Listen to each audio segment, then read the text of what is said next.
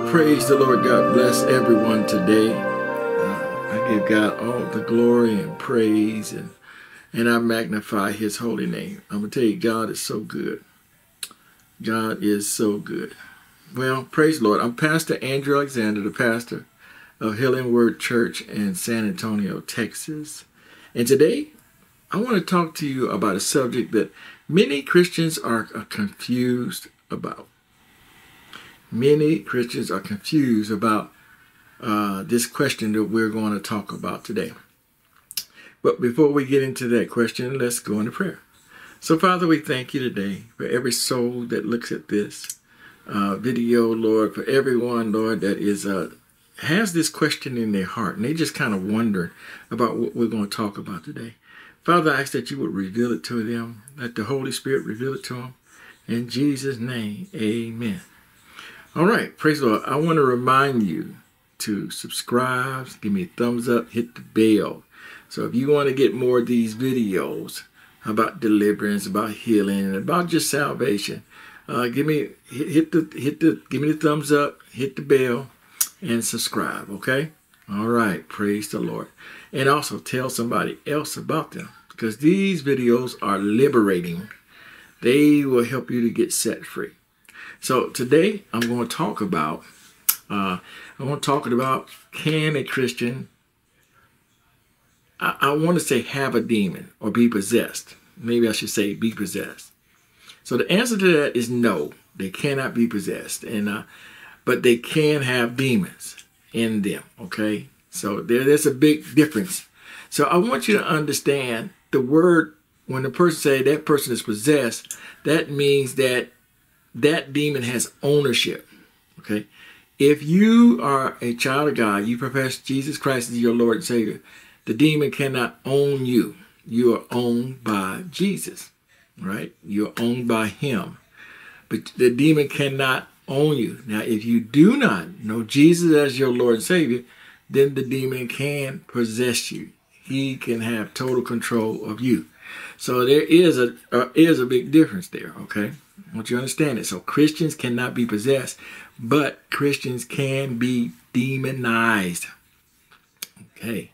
And I'm going to explain that to you. Christians can be demonized. Now, if somebody going around, most times they saying, people say, well, you can't have a demon because you're saved, and and when you got saved, you got cleansed and all these other things, right?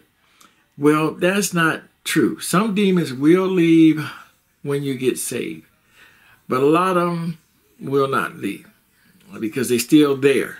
They're still inside of you. What's an example? Say you are sick when you got saved. After you saved, you're still sick. Okay, you see what I'm saying? Something's still there. Something haven't changed. So what you must understand, what changes inside of your body. Okay, when you get saved, you say, Lord Jesus, come into my heart. I give my life unto you. Something does change, but it's not your flesh. It's not your emotions. It's none of that change, okay? Only thing changes is that spirit on side of you. The Bible says that he gives you his spirit. He gives you his Holy Spirit, his nature, right, on the inside of you. So that old man, the Bible says the old man is taken out and a new man is put in, which is the Holy Spirit. That part of you is what's saved. Your flesh ain't saved. Your mind ain't saved. Your body's not saved, because you can still be saved and serving God and still cuss, right? That's your flesh. That's your mind. That's those things that are not saved. So I want you to understand. So when the devil comes to attack you, he attacks those parts that are not saved, okay? Not saved, or you're not disciplined yet. You got to grow in discipline with your body and stuff like that, but they're not saved. They're not saved. So when he brings sickness to the body, right? To the body, not to the spirit. The spirit on the inside is not sick. It's God. Let me back up. So some people might say, well, how can the Holy Spirit and the Holy Spirit and the devil dwell together in the same body? Well, they absolutely can. I want you to understand that. They can. They can be in the same body. Okay, I understand that. The Holy Spirit is inside of you, right? He wants control of your mind and your flesh. And the devil, he wants control of your mind and your flesh. And hopefully he can get you to turn away from God and try to get your spirit also. So there is a battle that's going on. You know, just like King David. King David had the Holy Spirit. He sinned with Bathsheba. He killed Bathsheba's husband. And then in Psalms 51, David said, Lord, please don't take your Holy Spirit from me. See, the Holy Spirit still dwelt in that body of King David. But he repented of his sins so that the rest of him can be cleansed. Okay, so it can dwell together. Okay, because I'm going to tell you something. Neither one of us, when we got saved, was perfect. The Holy Spirit came and dwelled and lived in us, and we were not perfect. Okay, even with our sinful behaviors, even with this, the Holy Spirit is still in us. Okay, so I want you to understand that. Now, can a Christian have a demon? Yes, and many Christians do have demons. They have demon of lust. They have demon of lying. They have demon of stealing. They got the demon of possession, the demon of death inside of them. And I mean, there's a myriad of demons. They have marine spirits inside of them. They have all kind of different demons inside of them. And see, this is what we count as we go to the doctor about issues going on with us. Say, well, this issue, sometimes it's just issue. And I want you to understand that it's not like you go to the movie. You know, the movie they show, this new movie, the new Exorcist out, and they looking all day. And now, they may talk with those voices, but they, you know, doing all this other stuff. That's not how demons work. Demons are hidden. They do not like to be revealed. They don't want you to know they're there inside of you. You know, when you're having all these problems and all these things, you know, and you're saying, man, I got all these problems, I can't get rid of it. The doctor can't seem to give you all kind of medication. It's not helping, all these things. Well, more than likely, it's from a demon. But I'm not saying all sicknesses is from demons. I want you to understand that. Not all. But there are some out there, I'll say there's a lot of them out there that is from a demon. And so it takes a deliverance minister trying to help you to discern what is going on there. But yes, you can have a demon. You can be sick and you go to the doctor and you done tried everything from the doctor and you can't get healed, and it's more likely a demon. If you got pictures in your head, lustful pictures in your head, it's a demon. If you have ever went to the occult, you have ever did any witchcraft, worshiping of other gods, tarot card reading, palm reading, any of those really occult things, you have a demon inside of you. Because when you went, you set down your guard and there's a demon. There's demons of horoscope. There's a girl I was casting a demon out of, and I was talking to the demon. I said, well, how did you get in there? And it said horoscope. It kept saying horoscope over and over and over. Horoscope. Because God told us not to look at the stars. He said, don't look at the stars for answers. Because a demon will come in. Anytime you disobey God, disobey the word of God, it opens the door for a demon to come in.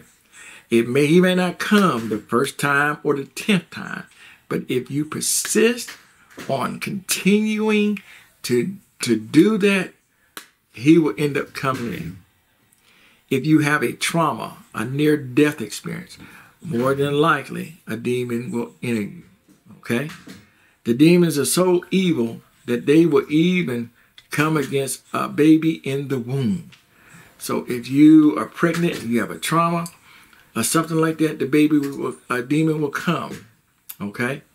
If the mom or dad will reject that baby in the womb, that baby will have a spirit of rejection in the womb. So I want y'all to understand now. Y'all keep thinking these demons are out there. If I don't mess with demons, they won't mess with me. That's a lie. They're going to attack you any way they can. They are opportunists. They will take any opportunity to enter your body. And you may not even know that they're there for many, many years until you start having some issues and you say, man, where did this come from? There's generational curses, okay? There's curses that you did not initiate, per se. But there's generational curses that come from somebody way back down the line in your family. They did something occultic, and now that curse follows the bloodline. It goes down through the bloodline. So you'll see this in families with alcoholics, for generations of alcoholics, right? Generations with people being promiscuous. If somebody got raped in the past, then you're just wondering, why are my children promiscuous? Because it follows the bloodline. It wasn't anything of their fault. It was something that somebody else, it happened to them or whatever. And now these demons follow the bloodline. See, this is what I'm trying to understand. Yeah, there's a lot of folks in your church that are full of demons. A lot of folks that you sit next to got a lot of demons and a lot of issues that's going on. You know, health problems, you know, got cancer. Cancer comes from demons. Sicknesses. God says in his word that he don't put any sicknesses on us. So sicknesses come from where? It doesn't come from God. It comes from a demon. That's what sickness is. A lot of times we speak up our own sickness. You know, it's like nowadays it's flu season. You say, yeah, let me get prepared because I think I'm gonna get the flu. Well, you just spoke up your own thing. You just allowed the spirit of sickness to come on you because you're talking this craziness. God said, don't talk that stuff. You speak what God says in his word. Okay? So a lot of things is self-inflicted. You invite these demons in. I'm going to tell you, when we go through deliverance and casting these demons out, them demons will say sometime, no, they invited me. They invited me. They invited me in because it'd be something you said. You know, children going around saying, you know, they unhappy or whatever. Adults too saying, I wish I can die. I just wish I can die. Well, they invited the spirit of death inside of them. So the spirit of death now is going to try to find ways to kill them. Okay? People who try to commit suicide have a spirit of death. All right? People who have an abortion has a spirit of death, a spirit of murder inside of them. You know, that's why they get abortions and stuff. They don't have no peace, no joy. They suffer because now, and that spirit of death wants to do is get them to the point of dying. I mean, there's a myriad of things out there. I'm telling y'all, people, the devil, y'all think he's unorganized. He is very organized, and he is working to kind of kill you. That's why it is so important that you really know your word, that you study your Bible, okay? That you study your Bible, that you know the Lord. Go to church. Be a part of a good Bible teaching church. You know, I'm here right now in Lawton, Oklahoma, and this church is on almost every corner. Church should be full every Sunday. Every Wednesday, every time the door is open, the church ought to be full of people learning how to fight or to resist the devil. But you know, God is not going to kick him out for you. So I want to let you know, just simply going to your pastor and say, Pastor, pray for my sickness, right? And he lay his hands on you and say, in the name of Jesus, I pray, God, that you would heal this person. I pray, God, that you will restore this person. And I pray, God, that this and this and that. I want to let you know, and this is going to shock many of you, that prayer will not be heard. God will not answer that prayer. Now, I want y'all, those who contact me, I'll tell you why. Contact me and remind me of this statement I said, that God will not answer the pastor's prayer, okay? And I will give you that answer to that, okay? So you see my emails and stuff up there. If it's so shocking to you, contact me, and I'll give you the answer to that, okay? And the answer why people are not getting healed. All right, praise the Lord. Well, anyway, so I hope y'all understand that you can, if you're a Christian, have demons, because you have issues. All Christians have issues. You know, even when Jesus was tempted for 40 days and 40 nights, okay, And then after his temptation, the Bible says that the devil went away for a season. He went away for a season, but he was coming back to try to tempt Jesus. Well, we're not greater than Jesus, okay? We're not greater than him. And the devil will leave, and sometimes he'll try to come back. He'll try to sometimes re-enter you when he's cast out. He'll sometimes try to find another way in. But we have to be vigilant. We have to know God's word. We have to live holy. Because God said, be ye holy, for I am holy. Yes, that's what he said. And he expects you to be holy, okay? He expects you to pray without ceasing. Yes, he expects you to pray all the time without ceasing in your heart. In your heart.